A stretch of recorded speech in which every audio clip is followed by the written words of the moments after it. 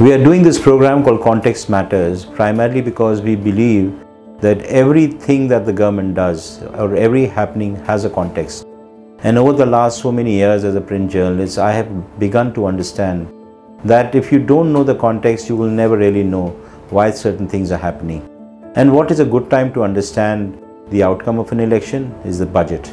The budget which was unveiled by Finance Minister of India, Nirmala Sitharaman, the seventh time, probably the maximum times any finance minister has presented the budget after Morarji Desai years ago, has been Nirmala Sitharaman. If you look at the way the budget has been made, it is sum total of many pressures, and also the way the people voted against this government or for it for that matter. And there is a visible change in the way the BJP has put together the budget. Firstly and foremost, there has been a great amount of space that has been given to the issue of jobs. For the trivia minded, there have been 34 occasions in which the word jobs was stated in the budget. And there is a charge by the Congress party that many of the ideas that were there in the budget have been stolen from their manifesto. Because if you remember, the BJP did not come out with a manifesto. They had something called Modi Ki Guarantee. The real manifesto came from the Congress party, and they were the ones who were providing ideas about internship and many things that in a certain way, try to show that they will provide an alternative future for the young people who were agitating over whether they will get jobs or not. They were also provided hope. So here in this case, when it comes to the BJP government or the NDA government, they have provided a vision of how they want to provide jobs to the young, and they would be in the nature of internship. The biggest charge that has been leveled against this budget is that jobs are not being provided. There is no solution. There is a promise of internship, but no jobs. There are about a considerable amount of internship that has been created, which will be of young people who will find some space in 500 large companies, but there's no guarantee what they will do thereafter. It is in some ways the same thing. The Agniveers who will be without job after 4 years, the same thing is likely to happen in this case also. So what is that the BJP has provided? Some hope for the future, but not entirely. The most significant issue, as I stated earlier, pertains to the support that the BJP has been able to get to form the government. They got, if you remember, just about 240 odd seats, and they needed support to form the government to somehow reach to 290 or in excess of 271 seats that are required to form the government. And they managed to get support from TDP, the Andhra party, and also the JDU, which is the Bihar party. Both of them wanted a special status. So in this case, the TDP has got 15,000 crores to build the capital Amravati, and the Bihar has got 59,000 crores, which is a provision for doing many things.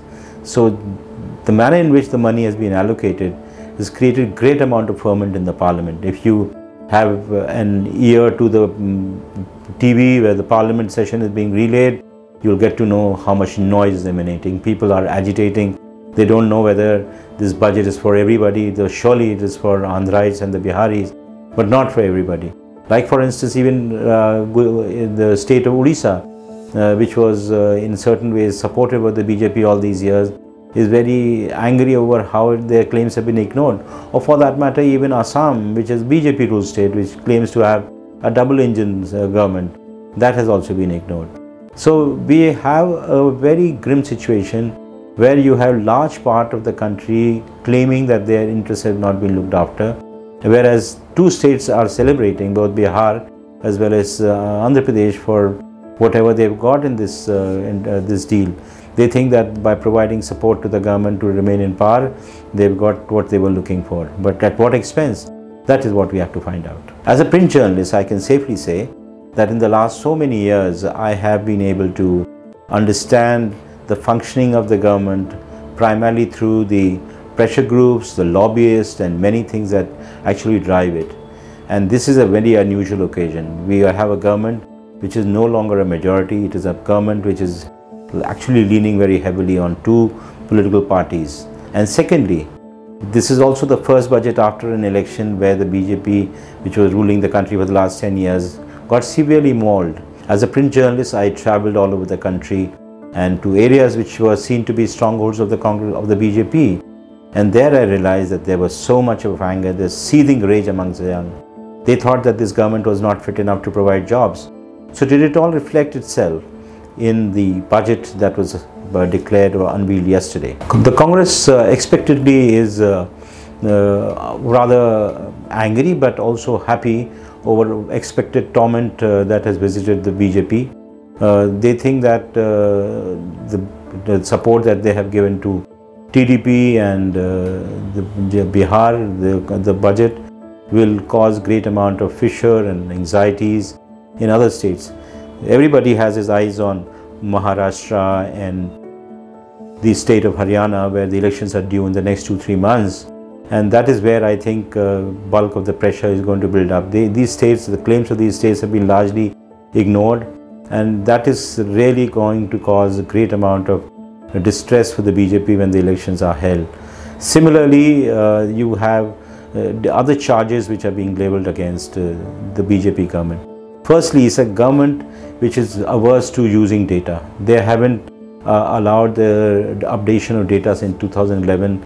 They have made a budget which is totally not in sync or aligned with the data, which would show them exactly how many are poor or how many need support.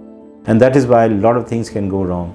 I'll give you an example. They have made provision for 80 crore people to be fed every time they distribute rations. But these are old numbers. There is no updation whatsoever. Similarly, in the area of health, they wanted to provide support to the health sector, despite a promise that they made in the parliament election that they would provide a cover for nearly all people above the 70 years of age. There's no clarity whether they're doing it. I don't think they do it because they don't have the numbers. On every count, this government is falling short in terms of providing exactly how many people are beneficiaries and how many people aren't. And that is a real failing of the BJP government. The last point I want to make is that this government provided ample evidence that they would be in some ways cozying up with China. This is rather strange because after the Galwan skirmish that took place in 2020, in June of 2020 between Indian and Chinese soldiers, in which 20 of our Jawans and officers were killed, there was a cooling off of relationship. And now we hear, especially after the reading of the economic survey, that the Chinese are very important in some ways because their investments, it has to be aligned with ours.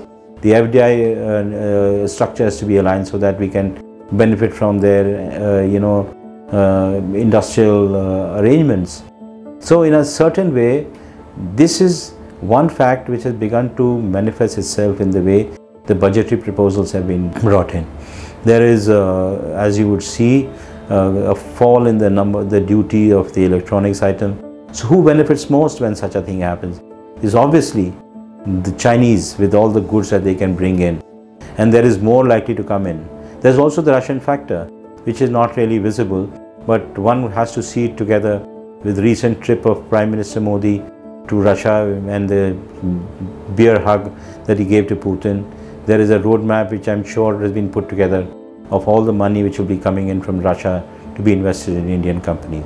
There is so much more. So in my reckoning, if you want to get a better sense of the budget, you should know the context. If you don't know the context, you will just read it from the point of view of economists and you will not benefit at all.